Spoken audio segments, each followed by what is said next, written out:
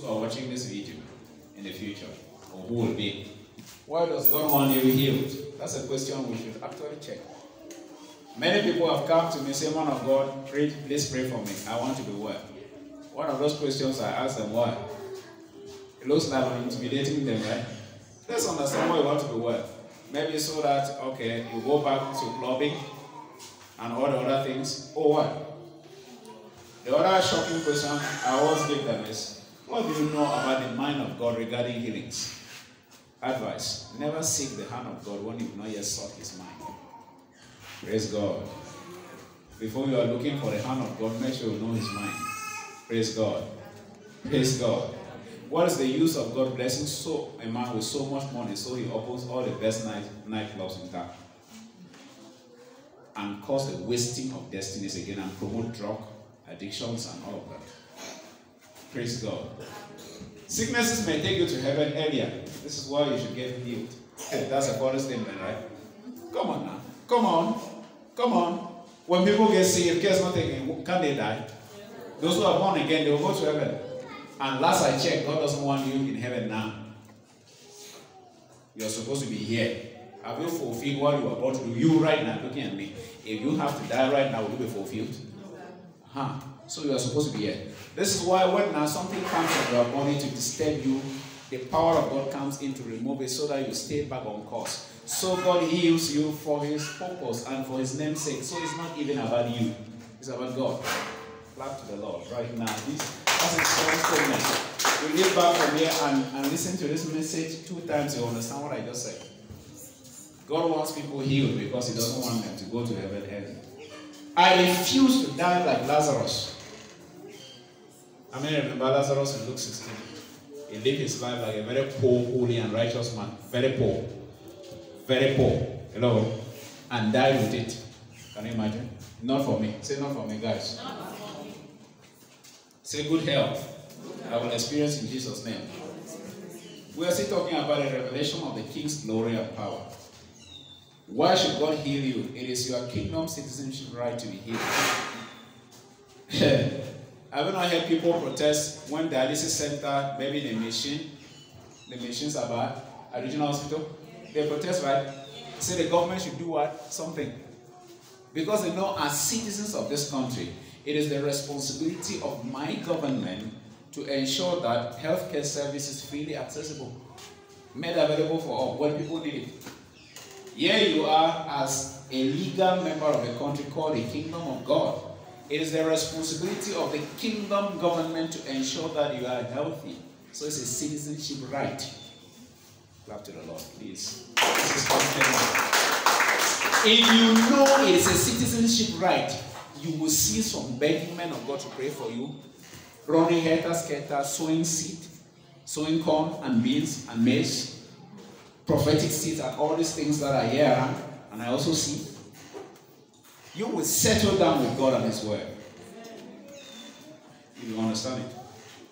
Ought not this woman, being a daughter of Abraham, whom Satan has held bound these 18 years, be freed on the Sabbath day? Jesus said, according to him, his government's position is this: any of his kingdom citizens has the right to be healed and delivered from demonic oppressions. When next you see a sickness coming around you, get very aggressive. You cannot be here, it's illegal. That's how I do it. My talking is funny, right? I cannot be sick. God, this is not happening. Amen. Then I check myself. Have I done something wrong? If I have, I repent quickly. Then I have every legitimate right to deal with it. Tolerate no sickness. It is your citizenship right to be healed, restored, blessed, and prosperous. Maybe it's the will of God for me to be sick one time. Nonsense. Religion. It was in the days of Jesus like that. Many were packed in synagogues with sicknesses in their bodies. Jam-packed. Religious people were busy with doing religion and observing Sabbath laws, ceremonial laws, ritualistic laws, until another dimension of power stepped in. And Jesus found the body healed, actually built, sickly. See what happened along the way. And he trashed every sickness and got men restored. Can I show you something? The man who made me well said I should take off my mat and walk. I love this one now. And religious people got so angry. That man cannot be from God because he has broken our law. This is your challenge. Coming here is a risk you took. Praise God. You have no idea. Many of your colleagues in religious churches are angry at you right now. I know so. I've been there. I've been in the system. So I talk with authority. It's okay. Just watch them. Praise God. I talk with authority and boldness, and I don't beg and I don't apologize for healing sick people. By the authority in Jesus' name, I don't do it. I have been wasted before by sicknesses when I was still a child. And I nearly died. So I know what I'm talking about. Running up and down to these churches to be prayed for to get healed. Are you the one who is sick? Wait until the day it touches you. There was a time a young man called me and said, look, man of God, we need to see my father. And the father is a very important senior pastor of a major church. I'm like, what? Major church? This background? Will he accept? Say, yeah, I know him. It's just that he has to, I said, that's not a problem. I was like Jesus in the equation. I said, carry me, let's go there. I want to go and heal him now. And we went over. This man had been wasted. He was walking like this. Got up from the chair. This is how he's doing. He couldn't barely stand, walk. In the name of Jesus Christ, back, be free. Left in faith. He got relieved in an instant. The following day, I was going to buy fowls. Say fowls. From the man who took me for prayer. And I saw the man prayed for. Like, you are in construction right now, man of God. I like it. He said the thing left for good. The stranger left.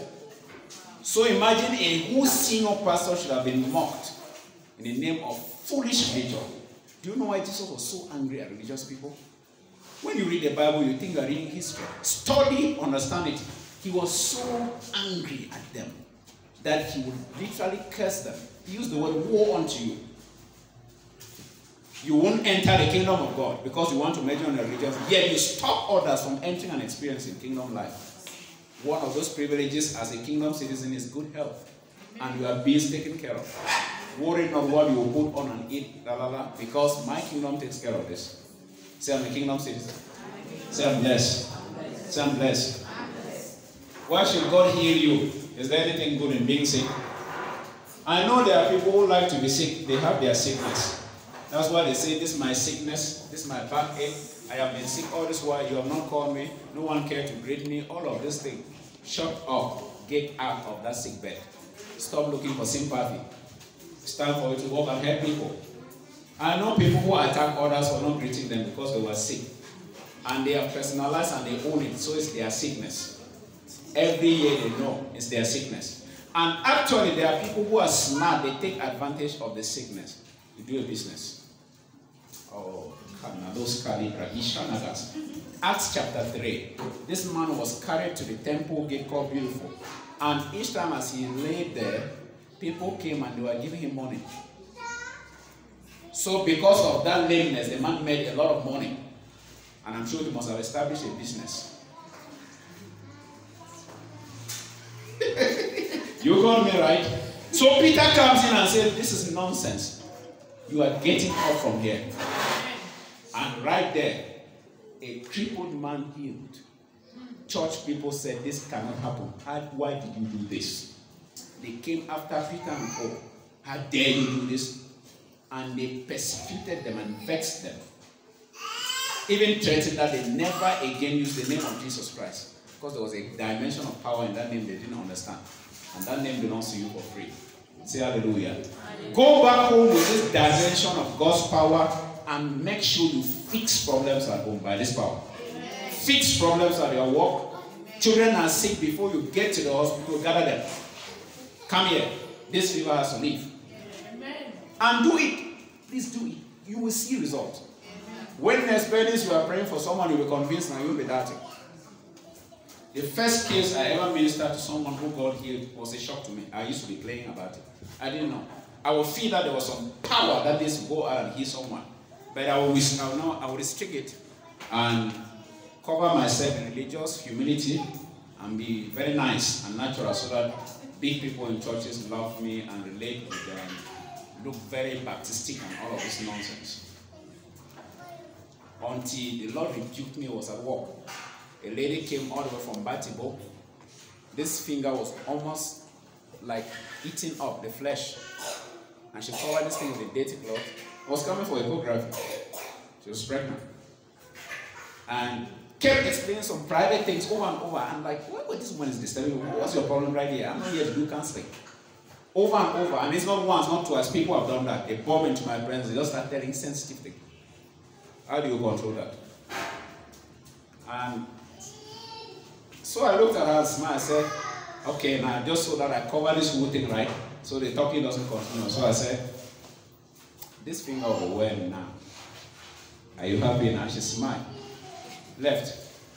Came for 2 months later and reminded me, because I forgot, that as you said like that, the finger, when I went, the finger started changing. Amen. Okay, oh, okay, wait. I'm like, okay, that's wonderful. Glory to God. And she untied it and showed me.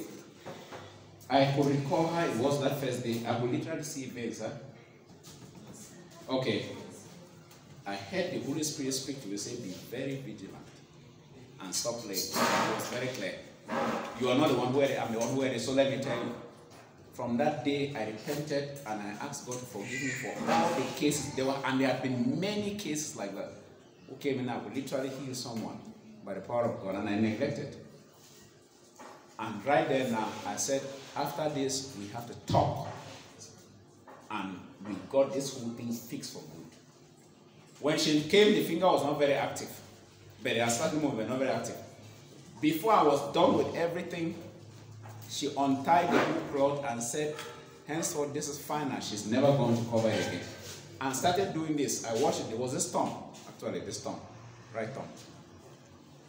Pregnant woman, right thumb that is sick with little babies. Husband was killed because of the crisis. She's pregnant.